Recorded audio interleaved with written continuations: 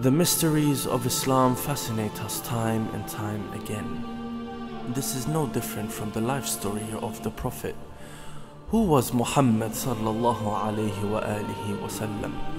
An illiterate desert merchant who one day stumbled upon amazing Arabic rhetoric? Or was he the creation of Allah's greatest light, sent down to earth to pull man out of ignorance and bring them to the purest of truths? I, Ali Burji, am on a journey to discover the real story behind the Prophet, the real story behind our religion, the root, the beginning, the cradle of civilization.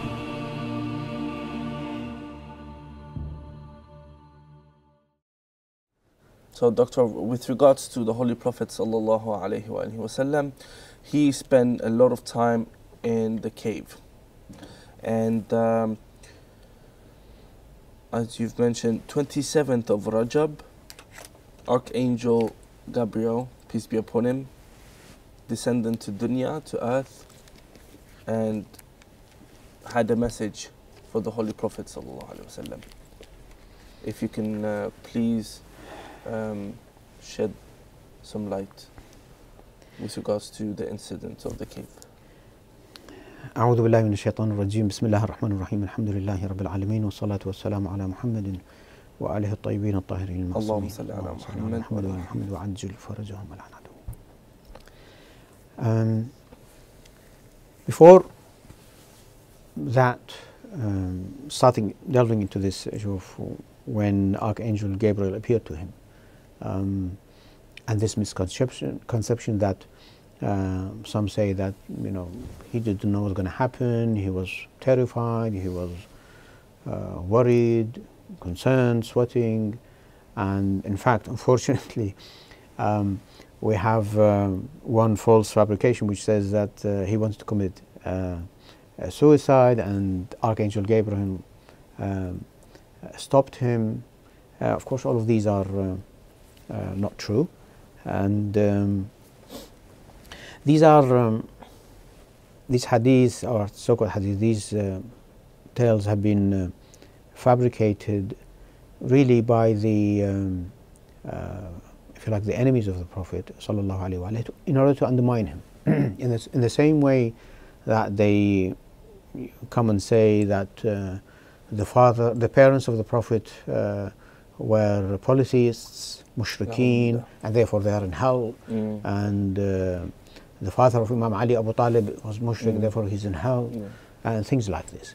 The whole point is to try, in any way they can, they used to try to undermine the Prophet sallallahu alaihi wasallam and his rightful successor, divinely appointed successor, Imam Ali alayhi salam. And there are various such false fabrications against the Prophet sallallahu alaihi wasallam and his Ahlul Bayt alayhi salam. So, unfortunately, this is the case. There is, in one case, for instance, Zurara asked Imam Sadiq alayhi salam that was the Prophet scared that the thing that the revelation that he is receiving, and how could he distinguish whether it's from Allah or it's from Shaitan? Imam al-Sadiq alayhi salam responds that when Allah takes someone, a servant, excuse me, a messenger, then he descends his tranquility and composure. He descends the tranquility and composure, the sakina and waqar, on him, on that Prophet, and he will see Archangel Gabriel, or the angel, in the same way that he sees him. He sees the angel in his dreams. So he sees, he has dreams, he sees the angel, and then the Rasul will see the angel in person. So he is sure that what he is actually seeing while he's awake is the same as what he had, sort of inspiration and dream that he had, divine dream that he had from Allah subhanahu wa ta'ala. And another hadith we have which says Rasulullah sees in his dream Asbab al-Nubuwah, before the revelation, before Wahy came to him, and before Jibreel alayhi salam came to him on behalf of Allah subhanahu wa ta'ala. So there is no ambiguity, there is nothing no cause for concern, if you like. The Prophet sallallahu alaihi wasallam knew Archangel Gabriel, and he knew that he is from Allah subhanahu wa ta'ala. It wasn't something out of a sudden that he's been going to the cave, try to find some time for himself in seclusion and isolation from the rest, so that he could concentrate on his worship of Allah subhanahu wa ta'ala. That would not have been the first time he's seen an angel either, correct? That's a good point. In khutbah number 192, sermon number 192 of Nahj al-Balagha, Imam Ali alayhi salam, it's a very beautiful sermon. It's worth reading. It's a long sermon. It's worth reading. And Imam Ali alayhi salam talks about his time with the Prophet sallallahu alayhi wa alihi. And then, it's, as I said, sermon number 192 of Nahj al-Balagha. He talks about the care that the Prophet sallallahu alayhi wa alihi used to take care of Imam Ali alayhi salam when he in his young age and so on. We'll come to that inshallah later on. But I want to focus on certain issue.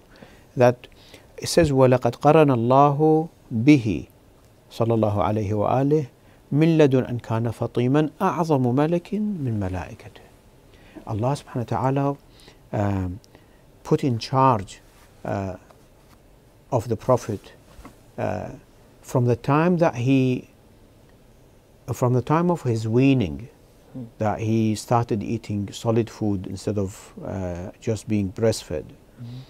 From the time of his weaning, Allah appointed to be with the Prophet the greatest of his malaika, أعظم ملك من ملائكته.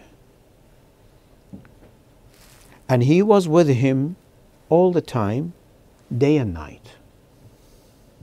ليله ونهاره, ليله ونهاره. And he used to show him the good manners. So the angel was with him all along, and it would not be the first time. So he wasn't. It wasn't something strange as far as Prophet Muhammad sallallahu alaihi wasallam is concerned. And Sayyidah Khadija, for example, on the first day of marriage, she says that I know you will be a prophet. So when that day comes, the only thing is that she didn't know when that day will be, but she knew it will be. She says, when that day comes, when you become a prophet, pray for me. All of this, I'm trying to establish the fact that it was well known not only to the Prophet himself, to the individual of the Prophet himself, but to all around him, even Jewish and Christian scholars, even Sayyidah Khadija at the time when she wasn't still married to him, they all knew about him becoming prophet. The only thing is that they didn't know when he would become a prophet. And as I said, Waraq bin Nawfal, the old cousin of Sayyidah Khadija, who was a Christian, he says he is the one that we've been waiting for. Okay, so at the cave, Archangel Gabriel appeared to him and he recited Surah Al-Alaq, اقرأ باسم ربك الذي خلق, and basically he officially, if you like, he starts his mission. He comes to Sayyidah Khadija alayha salam. And before that, I wanted to touch with regards to what you mentioned, that Archangel Gabriel alayhi salam says to the Holy Prophet, Iqra. Now here, again, we have opinions with regards to the whether he couldn't read and write. Yes, yeah. That the Holy Prophet sallallahu alaihi wasallam was illiterate because the Archangel told him Iqra. Yeah, which means basically read. And so, as you said, so tales say that the Holy Prophet asked him, but I don't know how to read, and this and that. I want to understand when that was said, Iqra, what did the archangel mean? Yeah. Can I just finish on the thing that when he said اقرأ باسم ربك الذي خلق الإنسان من علق إلى آخر الآية until or surah, the Prophet sallallahu alaihi wasallam went back home to Sayyidah Khadija alayhi salam, and it is reported that Sayyidah Khadija says probably she knew, but she asked this question: what is this radiance I see in your face? What is this light I see in your face? He said, Nur al-Nubuwah. This is the light of prophethood. This is the light of prophethood. And of course, yes, he was now in a, he could feel the responsibility. The mission has started. He's got a huge responsibility to convey this message to the people. But as we know that to begin with, he didn't go public. It was he didn't make, if you like, a formal public declaration, and he was waiting for Allah Subhanahu wa Taala for the divine command to come and say, go public. Until then, the Prophet sallallahu alaihi wasallam received revelations. And it is reported now, at least from outside, if you like, people would see the Prophet sallallahu alaihi wasallam praying in the mosque, in the if you like, in the mosque of the Kaaba. Of course, at that time, the Kaaba was filled with idols and so on, but he was in no position to challenge them. He hasn't been instructed to go public. People would see him, the Quraysh would see him, he's praying. And before that, when the Prophet sallallahu alaihi wasallam said to Sayyidah Khadija alayhi salam, Nur al-Nubuwah, she said, Amantu wa saddaqtu wa raditu wa sallamtu. I believe in this religion. I confirm and amantu wa saddaqtu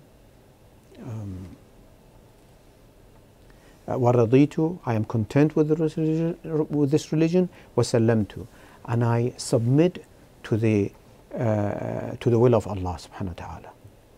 So that was immediately as soon as the Prophet sallallahu alaihi wasallam came to Sayyidah Khadija alayhi salam. And he said to her, this is in response to her question, this is the light of prophethood. She immediately believed in him. She's been waiting for that.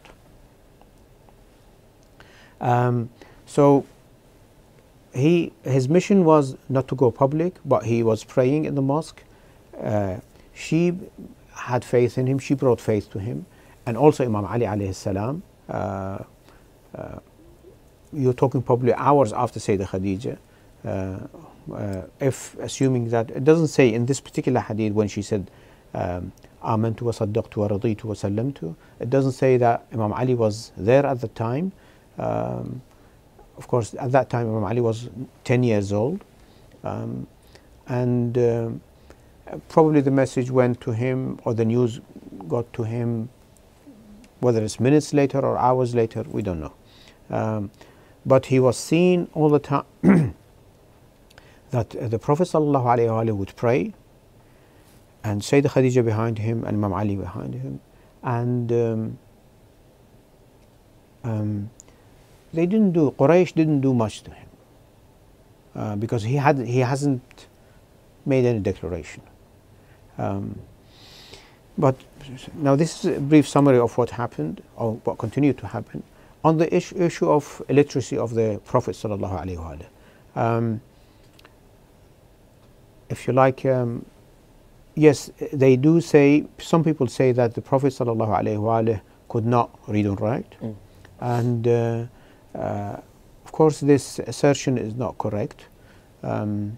We have hadith from Imam Rida alayhi salam when someone comes to him and says, what is the meaning of ummi?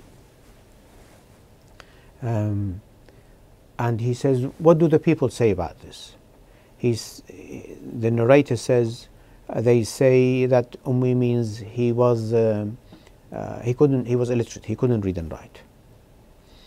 Imam Rida alayhi salam was, if you like, displeased. He says, this is false, this is a false accusation of the Prophet sallallahu alaihi wasallam.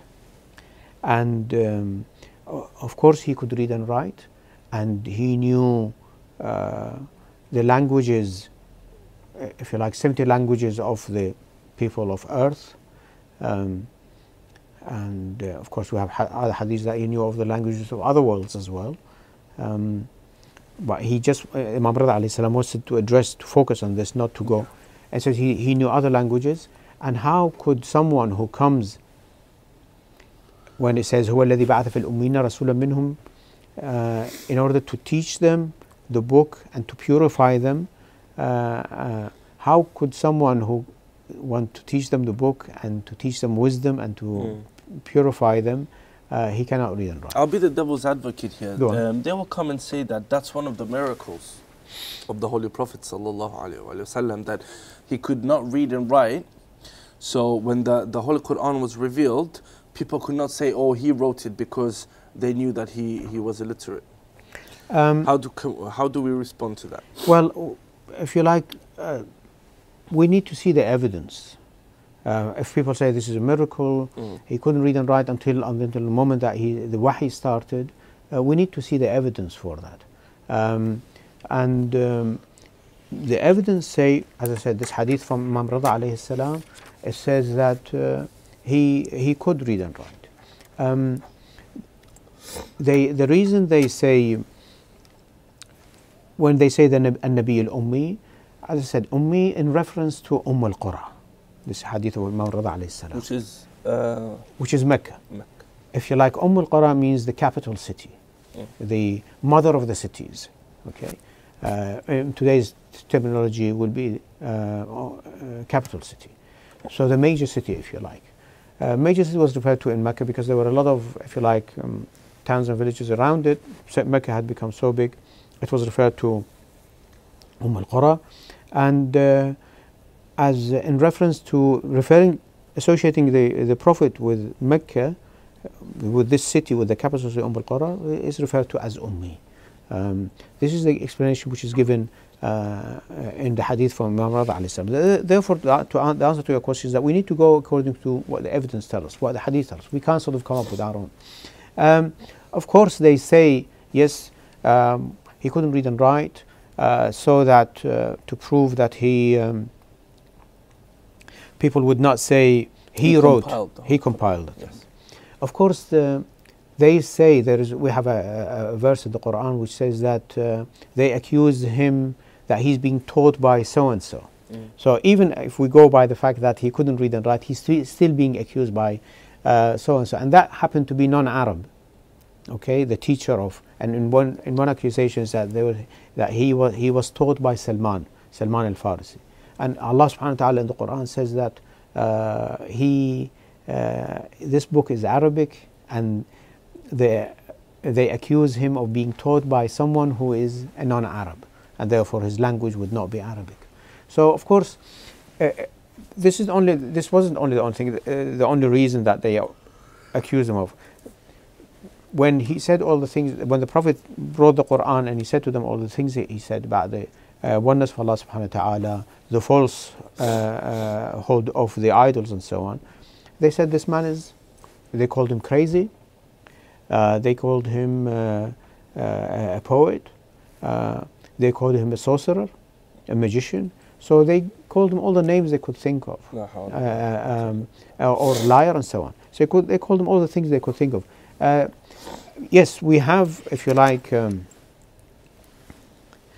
verse in the Quran which says ما كنت تتلو من قبله من كتاب ولا تخطه بيمينك, and that is in reference to the fact that yes, the Prophet didn't used to recite a book for them beforehand, before the revelation, and probably he didn't, if you like, openly practice writing, but that doesn't mean that he couldn't read and write. I hope this was an answer to your question. It was, yes. Now, so with regards to the timeline, the Holy Prophet was informed by Archangel Gabriel that he can start his mission, that officially can announce his prophethood to the public. But how long was the period from the incident in the cave to announcing it publicly to the Quraysh? Yes, ahsantum. When the Prophet had this revelation, Allah revealed to him, وَأَنذِرْ عَشِيرَتَكَ الْأَقْرَبِينَ.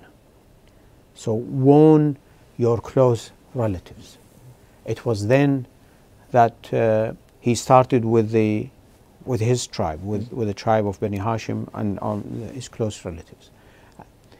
Between the time that, if you like, the Mab'ath, when Archangel Gabriel first appeared to him, and the time when this verse was revealed to the Prophet, and he called upon the people around him, the relatives, the close relatives, it was about 3 years. So in 3 years, they were low-key, not public. During these 3 years, they would see the Prophet praying in the mosque, and Imam Ali alayhi salam, and Sayyidah Khadija alayhi salam. But they didn't, other than sometimes and occasionally they used to ridicule him. So they would see his way of praying in it, they would distinguish as different from the Jews and the Christians and other sects that they've known in the area. Yes. So they would question him, what is this prayer you do? They'd say, they're just saying, okay, he's got his own thing going on, his own religion, his own God, and so on. Okay. It wasn't too serious. They could see these things, but it wasn't too serious. This was going on. We have reports. Someone called Afif al-Kindi comes and says, ask Al-Abbas, what's this? Al-Abbas, the uncle? The uncle of the Prophet sallallahu alaihi wasallam. And he says, that young man who is ahead, he is my nephew. He's Muhammad, the son of Abdullah, the son of my brother Abdullah. And that woman is his wife, Khadija. And that young man, or that boy, is Ali, my other nephew, Ali ibn Abi Talib. So this was reported on various occasions.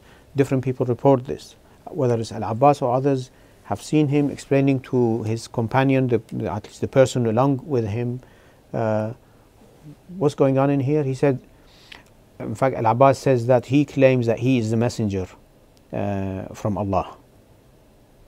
But people, because he wasn't going public, Quraysh didn't disturb him.